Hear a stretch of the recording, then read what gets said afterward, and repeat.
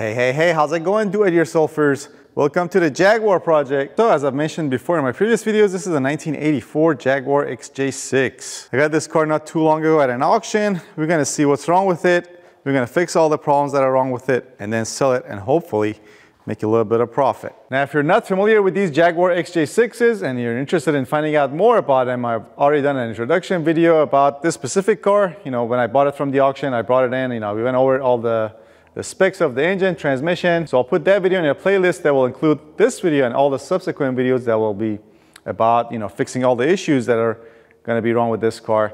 But as far as this video is concerned, this video is going to be about the mechanical inspection of this car. First, we're gonna start the car, go over the engine bay, see how things look, see if we can find out anything that's wrong there. Then from there, we'll put the car on the lift, we'll raise it up, we'll inspect the suspension parts, the drivetrain parts, see if there's any leaks that we can see, and go from there. All right, so first we're gonna open our hood. Now we'll connect our jumper because, as is the case for nearly all auction vehicles, this car also has a dead battery. All right, so before we start the car, we'll actually do a quick inspection of the accessories on the interior. Obviously, the driver's side window works.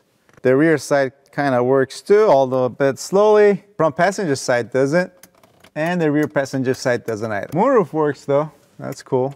All right, let's check out our headlights. We got one of them and our high beam. Yep, they both work. Our left signal, right signal. Here's the left side, and here's the right side. And here's our brake lights.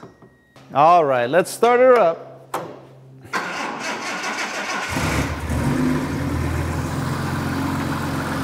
All right, now I don't know how well you guys can hear this engine, but it's running pretty good. I mean, it could run smoother.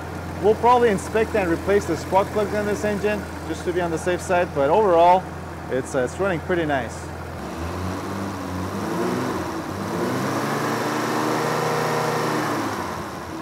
Now, as far as anything standing out on the engine, I left this car under a tree for a few days, about a week, and as you can see, rodents got in here and they left behind some goodies.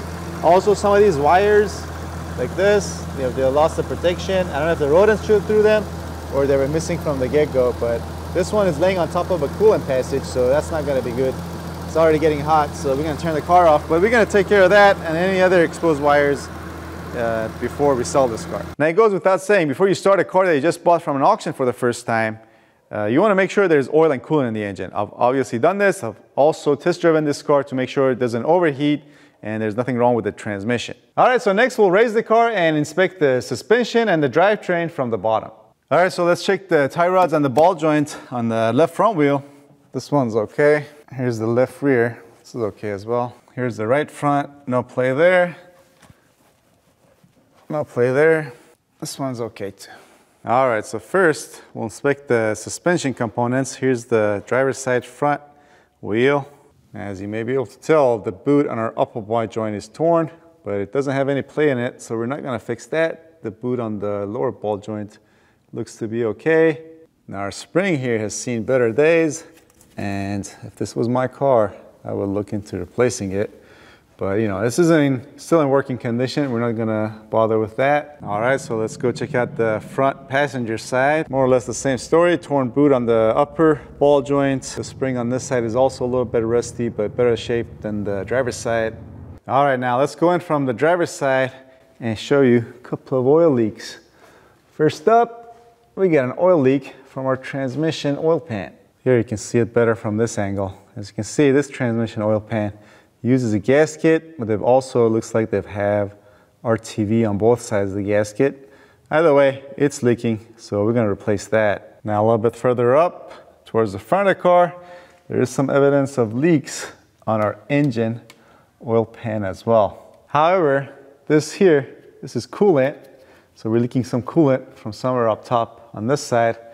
Further up here, this is engine oil. Now, the engine oil gasket area itself looks oily, but I'm not sure if the leak is coming from there. So right there, that's where the engine oil pan meets with the bottom of the engine, right in this area. Now there's leaks from there, but there's also oily from further up top. Now looking around, it looks like there's our engine oil cooler lines that are also leaking. So I don't know if the leak is coming from there or somewhere from the engine oil pan, but we'll inspect this further and make sure to replace the right component.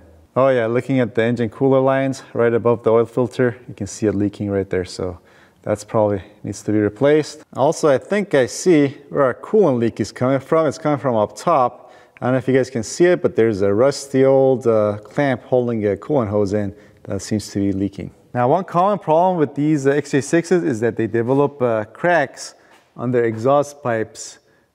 This is on the driver's side, obviously, and as you can see, there's our exhaust pipe right there, and it looks like they welded. This one probably cracked, and they welded it and repaired it. And I do not hear an exhaust leak, so that's good. All right, just to do a quick tally here, we got a transmission oil pan gasket. We got engine oil cooler lines. As far as the engine oil pan gasket is concerned, I'm not 100% sold that it's leaking. I think it's coming from further up top. Maybe valve cover gaskets and whatnot. And of course, there's that coolant leak that we're gonna have to take care of as well. All right, next, let's go take a look at the rear as well. So here's the right rear side. I don't see much wrong with these. There's your disc brakes, by the way, right by the differential. I do see a small leak right by our differential drain plug. And here's the left rear side. Again, I don't see anything wrong right off the bat either. So yeah, pretty sure this leak is coming from the plug and not the differential cover. So we might just replace that plug, replace the fluid while we're at it. Our U-joint looks okay. Everything else looks in pretty decent shape. No evidence of rust, or I should say heavy rust. There's just some surface rust, but this is a 1984 vehicle.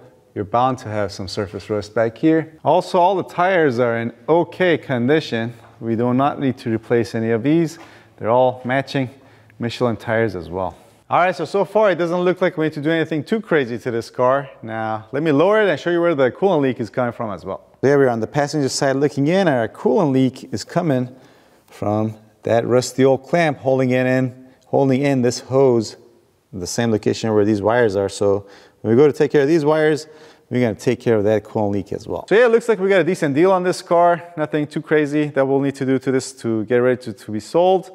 It does have high miles on it, again, 189,000 miles, so I don't know how much we can get for it, but I'm hoping, anywhere from $5,000 to $6,000, considering how good of a shape the exterior of this is. It's a little dirty right now, but once this is detailed, and also the interior, all the leather seats are in good condition. Also, I forgot to mention, the AC on this thing works pretty good as well, so that's a plus, and should help get the money that we'll need to get for this car. So yeah, if you're interested in seeing all the repairs that we just talked about on this car, make sure you subscribe to the playlist that this video will be a part of. Also, obviously, don't forget to subscribe to the channel. Hit that bell notification. Give this video a thumbs up if you liked it. Also, if you want to see my other videos, I'll put some links to some on this side of the screen that you may like. Also, links in the suggestion box and description box as well. All right, thanks for watching. I'll see you guys next time.